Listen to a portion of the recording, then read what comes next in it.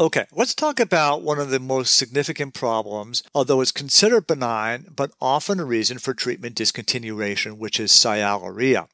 Now, many of you understand the pharmacology of the salivary glands and know that there are a number of muscarinic receptor subtypes which are expressed there. But what we understand is that more likely than not, the problem related to clozapine has to do with its metabolite norclozapine, which is also called N-desmethylclozapine. This turns out to be a muscarinic M1 agonist, and we believe this is responsible for the drooling. So although the parent compound clozapine may be an antagonist at a number of muscarinic receptors, the metabolite is an agonist. This is why we have people who are both constipated and drool at the same time. We're getting the mixed properties of both the parent compound and the metabolite. The evidence that it's the M1 effects come from trials of pirenzepine, which is an M1 selective anticholinergic agent available mostly in Europe. But there are case reports and case series of people who were administered pirenzepine, and this seemed to block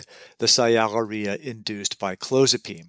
So what's the general approach to this? Occasionally you can try dose reduction, but often this does not get you much mileage. We prefer, in the state hospital system, always starting with locally applied agents. As we will discuss, constipation is an enormous problem in patients with clozapine, and one does not wish to add to this anticholinergic burden through the unnecessary use of systemic anticholinergics unless it is absolutely necessary. The starting treatments are either atropine 1% ophthalmic drops administered sublingually, not in the eye, sublingually. The slides here say 1 to 2 drops initially at bedtime and up to TID, and we will certainly go even to 3 drops as needed up to TID if that's what we need to get good control of the sialorrhea. If that doesn't work, the other option is ipratropium spray. Again, this was developed as a nasal spray, but you're going to spray it in the mouth and use the higher strength, which is 0.06%. Again, you can go up to 3 sprays TID.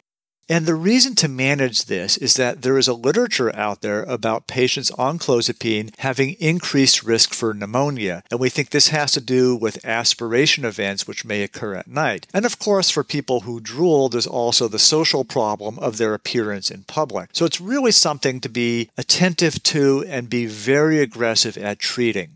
If the locally applied agents simply do not work, then one has ample justification for going to the systemic drugs, knowing that you are incurring a burden of increased risk of constipation. So one option includes glycopyrrolate. We prefer this over other agents such as benztropine simply because glycopyrrolate does not cross the blood-brain barrier, so you are not going to incur the central anticholinergic effects which one might get from benztropine or Artane or other anticholinergic, anti-Parkinsonian medications. The usual dose is 2 to 4 milligrams at night. One can go up to slightly higher doses. It is worth knowing, though, that there is an alternative to glycopyrrolate which can be considered in certain patients if their blood pressure will tolerate it, and this is the use of the alpha-1 antagonist terazosin. The doses which have been studied are relatively modest. 1 milligram at bedtime would be the starting dose, and if this is tolerated, one can, after 1 to 2 weeks, go up to 2 milligrams. The biggest risk, of course, is going to be orthostasis, but the advantage is that if this works, you avoid all of the peripheral anticholinergic effects of a medication such as glycopyrrolate. If somebody has a partial response to the locally applied agents, these should be kept on board while you're adding the other agent, whether it's terazosin or then later on glycopyrrolate. But it is important to get on top of this. Again, this may be a reason that the patient will say, I don't want to take this medicine, A, and B, it may present a risk for aspiration pneumonia later on.